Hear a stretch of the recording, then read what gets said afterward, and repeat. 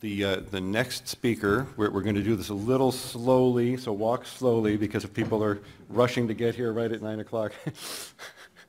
So next speaker is Mauro Giacca from Trieste, is the International Center for Genetic Engineering and Biotechnology. I can never remember what those initials stand for. And he is going to be talking about small RNAs for cardiac gene editing and regeneration. Thank you very much. So I can have 4 additional minutes for the previous talk, I see. No. 8:59 according to my watch, yeah. So thank you very much to the organizer for having me here. It's really a pleasure.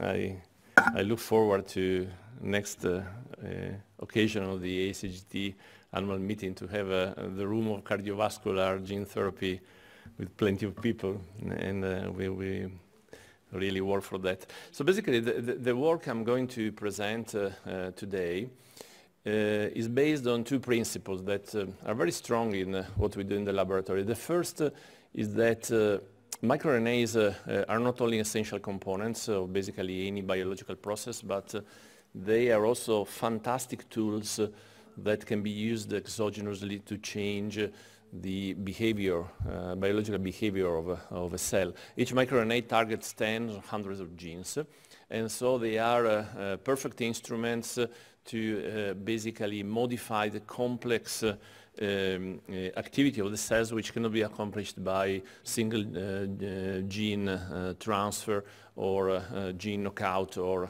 knockdown. And they're also very interesting for this purpose because they are small molecules, 21, 22 nucleotides double-stranded, which are easily to deliver, both in the context of viral vectors as precursor RNAs or as naked mimics. And these mimics can also be, to a certain extent, modified chemically to prolong their effect. I will show you this a bit later in the talk. The second concept is that if you really want to achieve a molecule that changes for true biological factor, you have different options. So suppose you are searching for a microRNA that performs a certain function. So one possibility is that you study individual microRNAs because you are a fan of biochemistry approaches, and so you study the gene, the target, and their interactions and their relevance in biology, so on and so forth. Then you pick up one and test the function, hoping that this microRNA will be the right one. The same concept applies also to proteins.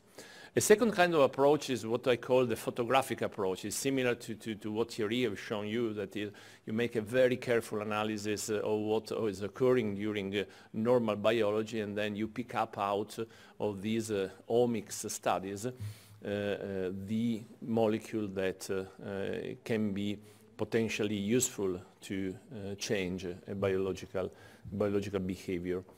The third approach, however, is to me much more appealing, and this is an approach based on unbiased screenings. So basically you don't have any a priori concept on what you could find, but you simply go for fishing expeditions analyzing thousands of molecules and searching the one that gives you the behavior that you want. If you think in biology, this has led to fantastic discoveries. This is a plate from the early 80s concerning the discovery of oncogenes. This is a paper from Stu Aronson and Barbacid, in which oncogenes were discovered plating the 33 cells and transfecting in these cells cDNA libraries from tumors and finding the genes that were transforming the fibroblasts. I've been working for more than 20 years on HIV, and the HIV co-receptor, the chemokine receptor, was known early in the studies in the early 80s, but it took 15 years before it was discovered. It was discovered by taking HeLa CD4 cells and transfecting these with a library of lymphocytes and searching for the cDNA, which was the cDNA for 6F4, that permitted these cells to become permissive to HIV. Several of the drugs that we use come from large screenings. Yamanaka factors were found out of 21 different lentiviral vectors, and searching randomly the combination that gave the 4 factors that we use now. So screenings as a fundamental pathway to find new functions. And so what I want to do in this talk is to show you two stories, both of which starting from screenings. And the first story concerns the identification of microRNAs that enhance CRISPR-Cas9 mediated homology directed repair, so homology recombination, so microRNAs that drive the cells towards homology recombination. And the second story is a follow-up of a previous high-throughput screening that we did a few years ago to search for microRNAs that promote cardiac regeneration. All our screenings are performed by high-content microscopy, so basically, for example, these are cardiomyocytes stained in green, nuclei in blue, proliferating cells in red, and then the picture is taken up by high-content microscope, transformed in a computer-generated image where you can play with asking information for size, different colors, morphology, and all these kind of parameters. First talk, I mean, let's say that we want microRNAs that promote homologous recombination. There is no need in this audience to say how much this would be needed for Mendelian disorders. So if you want to think of homologous recombination in a tissue, then you need a vector that might deliver the gene editing tools, in our case to the heart. You need a tool that induces double-stranded RNA breaks in correspondence of the mutation you want to correct. And then you need to convince the cells, cardiomyocytes in our case, to direct repair through homologous recombination. We are doing very well with gene editing tools because AV vectors, as we know in this audience, they target cardiomyocytes very well. And we do very well also with CRISPR-Cas9s and all the evolution of the system.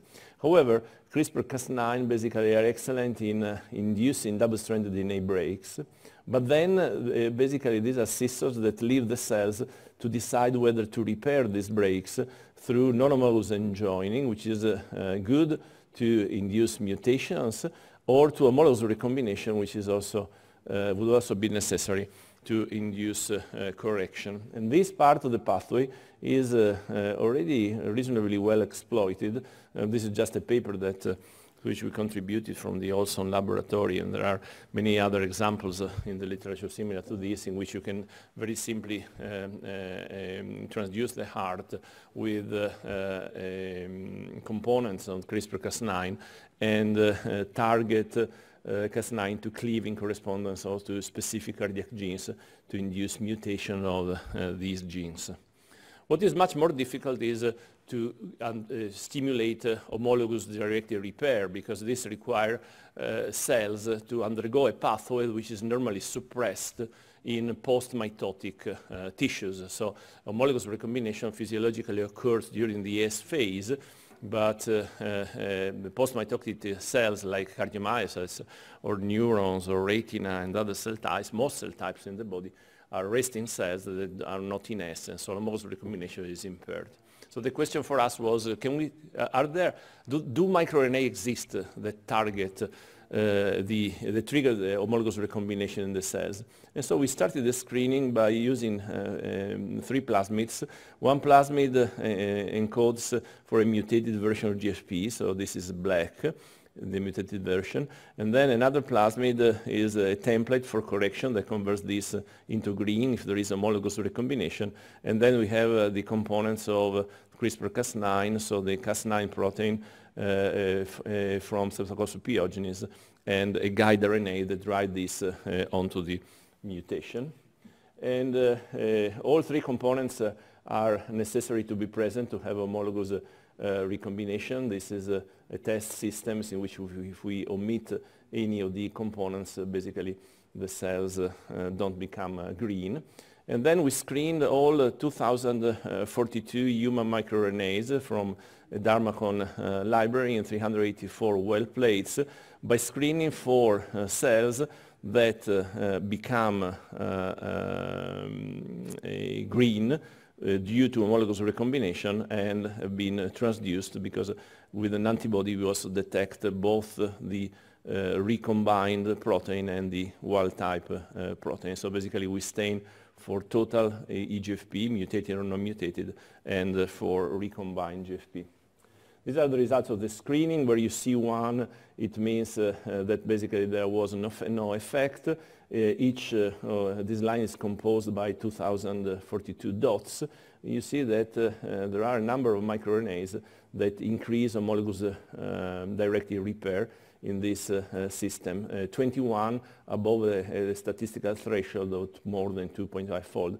You see that many of these are in excess of 10-fold increase of homologous recombination. This is just a glimpse on the screening. So basically, the cells that are transduced are red. The cells that have GFP repaired by homologous recombination are green. These are controlled. These are single wells of 384 wells. So this is a composite mosaic. And you see treatment with the two control microRNAs and with one microRNA that significantly increase homologous recombination. This is a microRNA we speak later that promotes cardiomyocyte proliferation, but you see that proliferation. These are U2OS cells, and in many cases this microRNA is totally inactive here. The funny thing is that out of 21 microRNA that were statistically enriched in this screening, 10 were belonging to only 2 clusters. And these are the clusters that define the family of the microRNA 520, microRNA 302. And you see that, which are in green and in blue here. The other microRNAs are in black. You see that they are very powerful in driving homologous directed repair. Even the more funny thing was that both 520 and 302 share exactly the same seed sequence. So basically, through the screening, we selected out of 21 microRNA, 10 that have exactly the same sequence, seed sequence, which is shown here. These microRNAs are very well known in the literature because they are essential to maintain the embryonic stem cell phenotype. So they hardly express in embryonic stem cells. And if you inhibit them by gapmers, basically, the stem cells cannot maintain their stem cell phenotype and they start to differentiate. One of the most powerful microRNA the most powerful that don't share the seed sequence is this microRNA here, which is one of the newest, 4469. You can judge this from the high number, and I will show results on this as well later. The screening was performed by transfection of plasmids, but this microRNA works also on integrated templates, and so basically we obtain a reporter cell line in which the template was integrated into the AV-S1 locus, the neutral AV-S1 locus, and then tested the microRNA. You see that all microRNAs are active in driving recombination also on a chromatinized template in the chromosomes. And this is the effect on the cell cycle of these microRNAs. You see that all members of the family of the 520 and 302 push cells into G2M. And we believe that this is the reason why these microRNAs are so effective in driving homologous recombination. Embryonic stem cells spend a lot of time in G2M. This is probably a consequence also of the expression of these microRNAs. Recombination occur during SG2M, and so this is probably the reason why these cells are more prone to homologous recombination compared to other cells, and evidently these microRNAs are part of the story. More interesting was 4469 because basically it doesn't have this effect and exerts this capacity of driving homologous recombination in probably a different manner. These are other experiments in which we tested the microRNAs to see what was the relationship in the induction of protein in checkpoints and proteins in homologous recombination. And you see that basically the prototype for 302 and 420, which are here in red, they all induce proteins in the homologous recombination pathway, including MR11, RAD50, and MBS1. These are the components of the complex that recognizes double-stranded DNA damage and drives repair through homologous recombination. However, they do so in the absence of eliciting cell cycle checkpoints, also in the absence of inducing a DNA damage phenotype. So there is an absence of phosphorylated CHEK2, absence of gamma-2 AX. So basically, probably they target these proteins, they increase their levels without inducing DNA damage. Not only they don't induce DNA damage, but they suppress the markers of DNA damage. These are cells that have been treated with hydroxyurea, and here we see by immunofluorescence the cell that express foci of gamma-2 AX, which is a known marker of DNA damage. You see an increase in this after hydroxyurea treatment. If you treat the cell with all 3 microRNAs, basically you suppress gamma-2 AX foci. And the interpretation we give to this result is that the microRNA push repair through homologous recombination, and so they remove DNA damage, and so gamma-2 foci do not accumulate. This is a quantification and magnification. You see, these are nuclei with gamma-2 AX foci, which disappear. This is shown here is for 469. You see that basically the effect is really remarkable. Obviously, we want to know the mechanism for this, and this is still work in progress. What we know that if you do RNA-seq between the RNAs that are modified, the cellular messenger RNA that are modified after transfection of 120 or 302 or 4469, these are completely different. So basically the changes in the transcriptome after 520 and 302 basically are largely overlapping. However, the genes that are differentially regulated by 302 and 4469 or 520 and 4469 are largely different. There is only less than 13% of identity in these genes. And if you look at the genes that are regulated by 4469, there is a strong enrichment for genes that are in the BRCA1, BRCA2 pathways and RAD50. So these are all genes that are expressed more than twofold. They are more than twofold upregulated if you treat cells with 4469. If you do pathway analysis, basically what is highlighted after 4469 is that you have a strong activation of all the cluster of genes that are centered around BRCA1 and BRCA2, which are this exact mechanism that by which 4469 target this pathway, we still don't know, and we are working on that. We know that, however, that we can transfer these microRNAs in terms of effect also to primary cardiomyocytes. These are primary cardiomyocytes which are transduced with the AV vector counterparts of the plasmids for which we perform the screening. So basically we use a combination of 4 plasmids, one for the mutated GFP, one for the template, one for Cas9, and one for the guide. The multiplicity of infection allows all the plasmid to enter into the same cell with the AV6 capsid. And you see here representative images and quantification showing that all the microRNAs, so both the 302 and 520 family members, but in particular 4469, are very active in driving homologous recombination in primary cardiomyocytes. We have with 4469 more than 10% of cells that have homologous recombination. And this is just the last picture on this part of the talk. You see beautiful cardiomyocytes in which GFP has been recombined and repaired, and now we are moving this system towards in vivo application directly in the heart. Good. The second part of my presentation concerns another microRNA, which is a microRNA on which we have been working over the last 6 years or so. And because we selected it originally with the purpose of finding microRNAs that drive cardiac regeneration. Michel and Thierry have already introduced the problem of cardiac regeneration, and basically every myocardial infarct there are billions of cardiomyocytes which are lost and that need to be replaced. And you know that over the years there have been different attempts at replacing these cardiomyocytes, all experimentations using, say, adult stem cells of various derivations, so bone marrow, hematopoietic stem cells, mesenchymal cells, cardiosphere, adult cardiac stem cells have all failed, to be fair.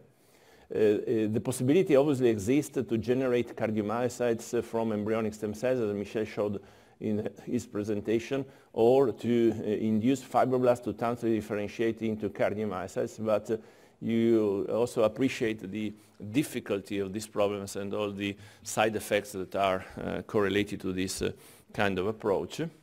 And therefore, an alternative strategy would be to mimic what spontaneously happens in zebrafish or in salamander, by which, or in the neonatal heart, by which cardiac regeneration occurs through the proliferation of already existing cardiomyocytes. So the question here for us was very obvious. Can we find microRNA that stimulate endogenous capacity of cardiomyocytes to proliferate? So we ran a screening a few years ago. At the time, the library that we screened was less complex than the one we have now, so it's a bit less than 1,000 microRNAs. We screened for proliferation of neonatal cardiomyocytes. At the end of the story, we found 40 microRNAs that drive proliferation of neonatal rat, mouse, and human cardiomyocytes. And we constructed AV vectors by which we injected with AV vectors infarcted mice hearts, and these vectors expressing microRNA 590, 199A had the capacity to convert these big scars into very small scars through regeneration of the myocardium.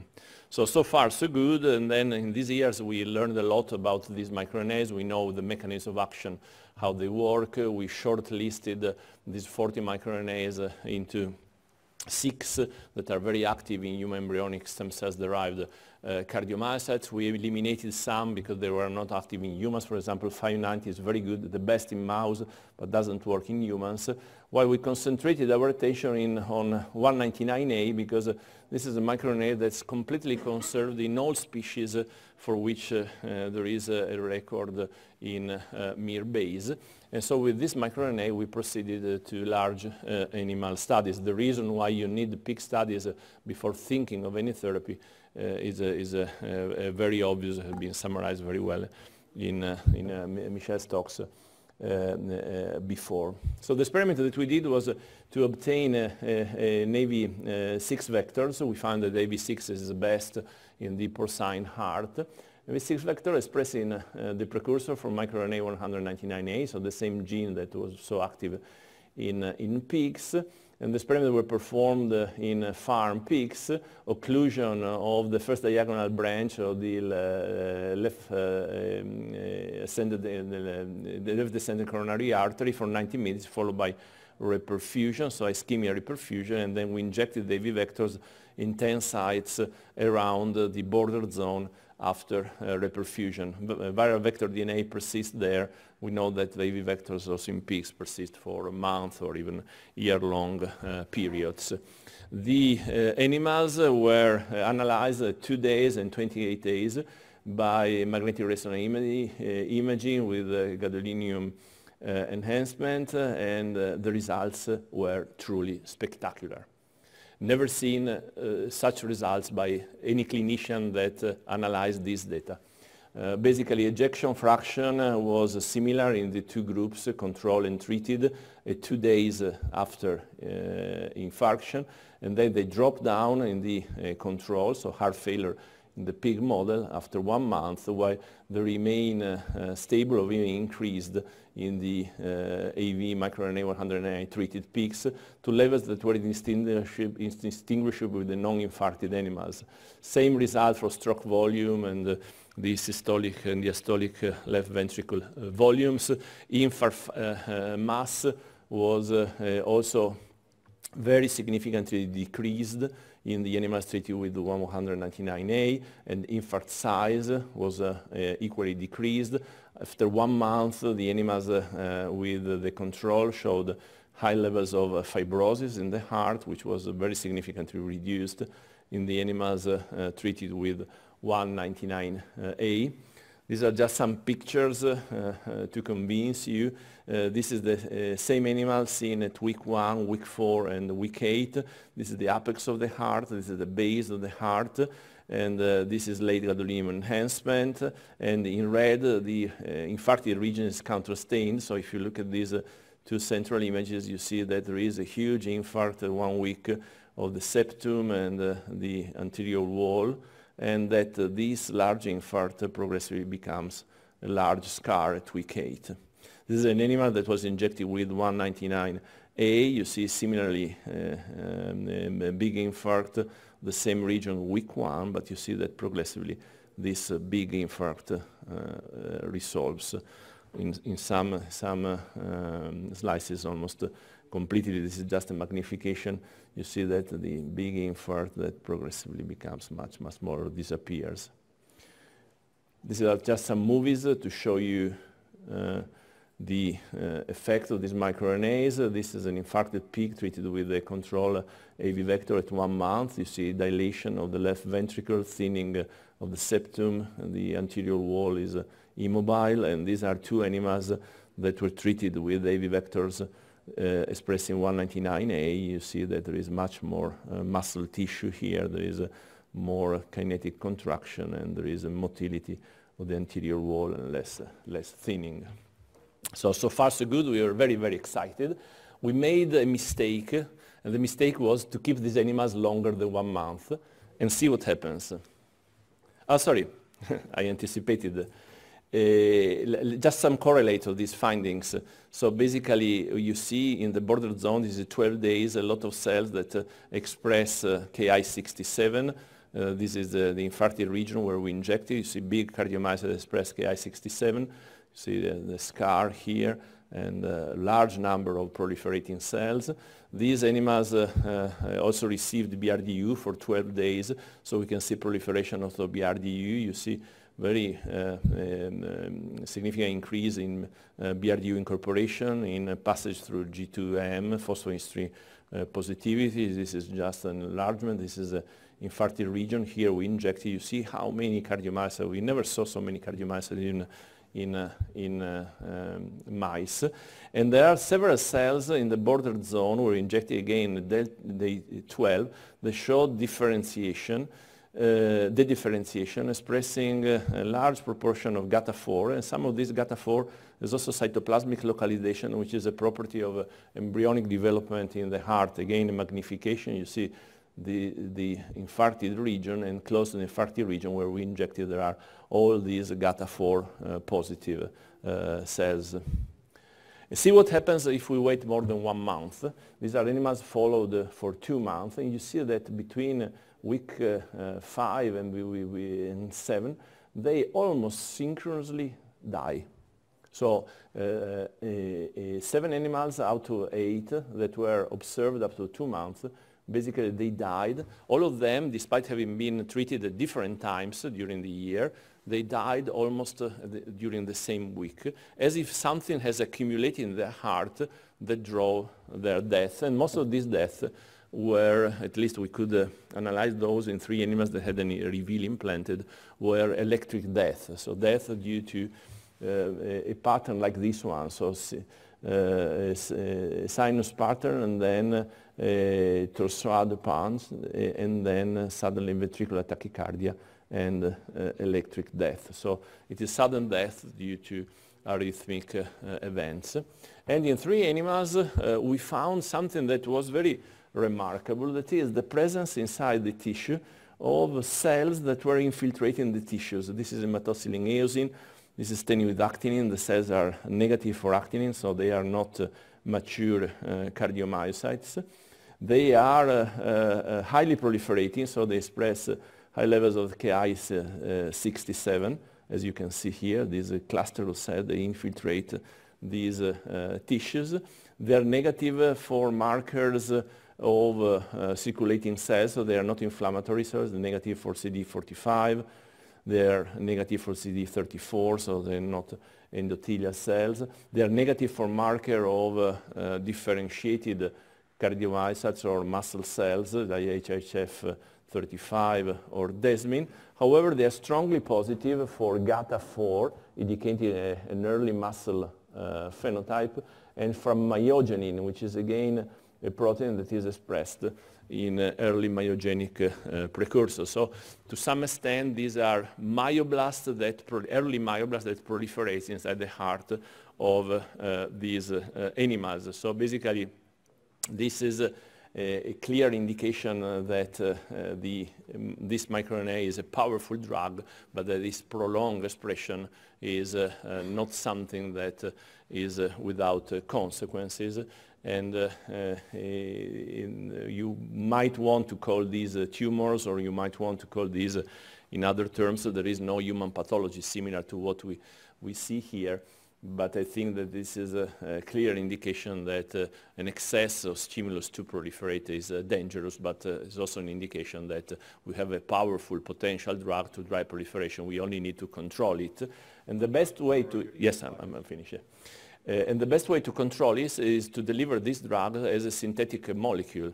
If you inject in the heart microRNA 199A, these are mice experiments, after 2 days you reach 200-fold compared to basal levels. So this goes down. It takes 12 days to go down, and these 12 days are sufficient to drive repair of the heart. So a single injection of 199A in mice basically almost completely, well, very significantly repair big myocardial infarction, converting them into much smaller myocardial infarction with consequent functional recovery.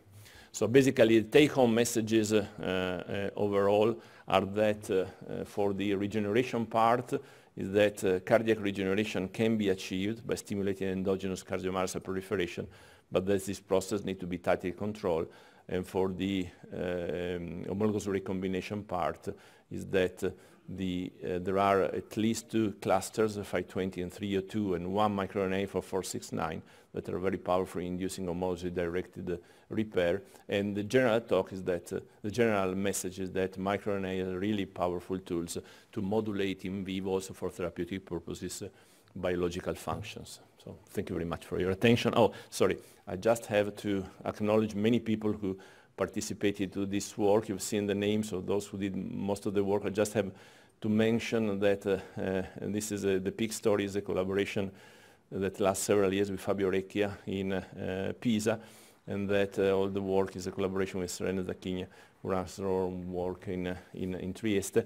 All the AV vectors are produced by a fantastic facility we have been having for 15 years, which is headed by Lorena Zentilin, who is here, and she's really our masters.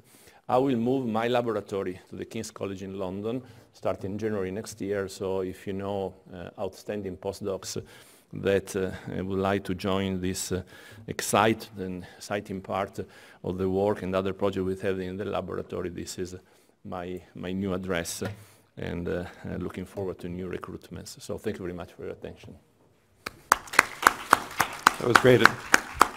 So I'm the last speaker, and my talk is intentionally a little bit under time, so we actually do have time for a question or two if people want to ask. Too good of you. Thank you. Yeah. Richard Law, dentist. That was remarkable. And my question now gets a little more trivial given the last 5 minutes of your talk, because I was going to ask in the pig AAV treatment. Was that systemic delivery of AAV, or was it was injected, 10 injections around the border zone, the infarct. Okay. All right.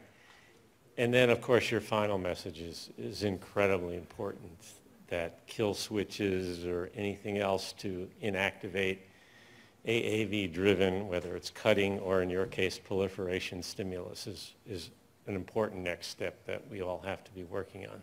Terrific talk. Thank you. Totally agree. Thank you very much. Michael Thyme, Toronto. Really fantastic stuff. I had a question. What fraction of animals, I think the really exciting but sobering finding is that you had these sudden cardiac deaths. What fraction of the animals that died, did I hear 3 had 7 out of 8 of those who were analyzed after 1 month. And what fraction of those had the proliferating cells? In other words, I guess what I'm asking is, were the proliferating cells causing the arrhythmias in your mind, or are there 2 phenomena going on here? Arrhythmias and... We don't know. As you know very well, the heart of a pig is too big for systematic analysis, which we are doing now. We found easily cells in 3 out of these 7 that died. But we don't know whether the arrhythmia comes from the proliferation infiltration of these cells, or comes from the formation of new tissue that then it is mature because it contains the microRNA inside. Yeah. Could be either possibility. But the bottom line is that I mean, I wouldn't inject an AV vector into a Christian. Okay, well, thank you Thank you very again. much.